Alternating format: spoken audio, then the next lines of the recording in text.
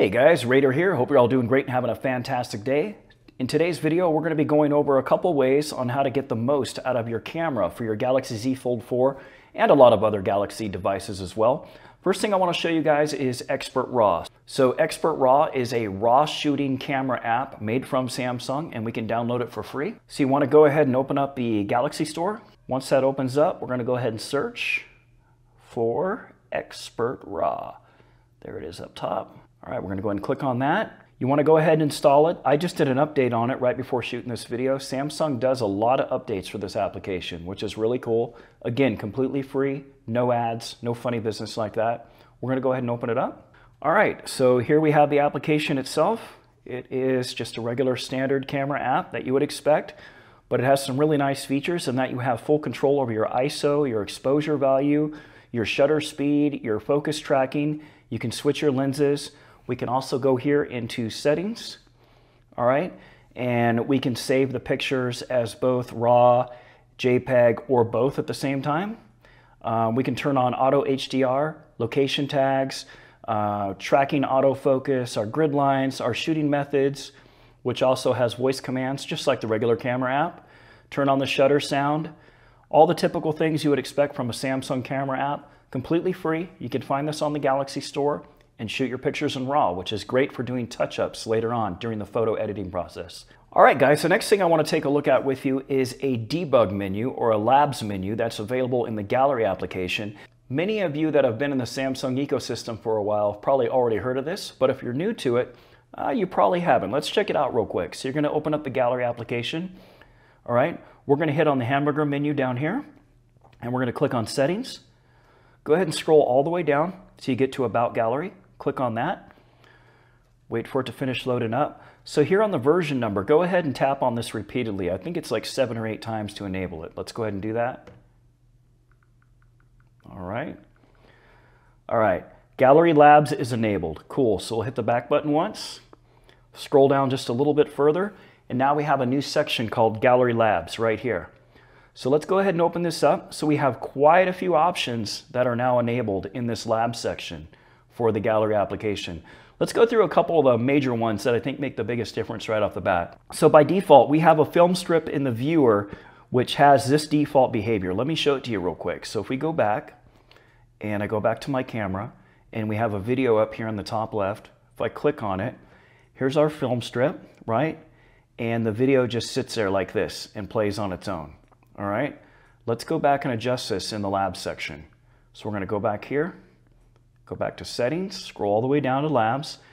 And one thing I want to point out to you guys is every time you make an adjustment in Gallery Labs, you need to close out of the application completely, like swipe up from your recent applications, get rid of it, and then reopen the Gallery application for it to take effect. All right, so what we're going to do now is we have film strip in viewer, which was that film strip down in the bottom part. Video player mode in film strip. We have default, none, which just has a play video button to stop and start your video. And we also have the legacy video seek bar. So I'm going to go ahead and enable that.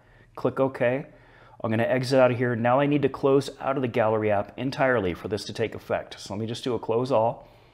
All right. I'm going to open up Gallery again. We're going to go right back to my camera reel here. And I will now click on this video. You now see I have a seek bar to go back and forth between my video as well as a play pause button. So you can go back to the old school legacy Android controls, which I actually prefer this. I prefer having a seek bar to go to wherever I want to do a video. So you can now enable this through the Gallery Labs section. Let's take a look at a couple other settings. All right, so we're going to go back into the Gallery Labs. All right, another cool one is dynamic spacing between photos. So I'm going to go ahead and leave that on so I can show you guys what it looks like with it on. Let's go ahead and do that. So we will exit out of the Gallery app, go back into it. And if I go into any one of these, let's go into archive. I know I have a lot of pictures there. You can see here there's a little bit of a black spacing between these photos. You see that little bit there? And it kind of stays with the pictures as you shrink in on them and expand them out. You can see just a little bit of gap between the pictures. So let's go ahead and go back into the Gallery Labs section, right? We'll go back here, settings, scroll down, Gallery Labs, and we're going to turn this dynamic spacing between photos off. Let me go ahead and do that real quick. Exit out of the Labs section. Let's close out of the gallery entirely, right? Make sure I did that all the way. I don't think I did. There we go. We're going to open the gallery back up. I am going to go back into Archive. Take a look at the photos now. They are completely stuck together. You see what I mean? Like there is no spacing anymore if I zoom in. You see that? So you'll be able to get more photos on the screen at the same time. Let's go ahead and take a look at one more thing here. We'll go back to Gallery Labs, right? Scroll down here, back to Labs. All right, so we have more features here for showing your timeline. So you see here, timeline and album. Pictures in this view are clustered by date. So by default, this is off. So let's take a look at what this looks like. If we go back to the gallery, right? And we go to any one of my picture rolls here, you'll see that we just have a long list of pictures, period. Just picture after picture after picture. So let's go back into Gallery Labs. All right, go back to Settings, Gallery Labs. We're gonna go down here till we see Timeline and Album. Let's go ahead and turn that on, right? Let's exit out of the gallery application entirely, all right? Now let's go ahead and open it back up and we will go back into one of our albums. Now look what happens. They are now broken apart by date. A lot easier for navigating your photos and getting to what you need by date. Let me show you one more cool little feature in here. We'll go back in here, Settings, scroll down to Gallery Labs. There's also a section down at the bottom here. Let me find it. Fixed date, time, etc. So we can click on this and this is going to scan all your photos and stuff and show you invalid dates.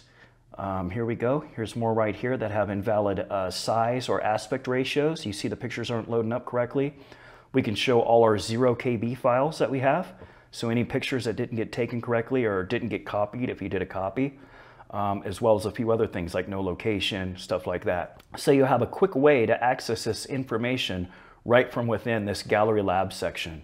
Just a couple quick tips and tricks to help you get the most out of your Samsung Galaxy Z Fold4's camera. This also works for most other Galaxy devices as well, like the Z Fold 3. All right, guys, as always, thanks for watching.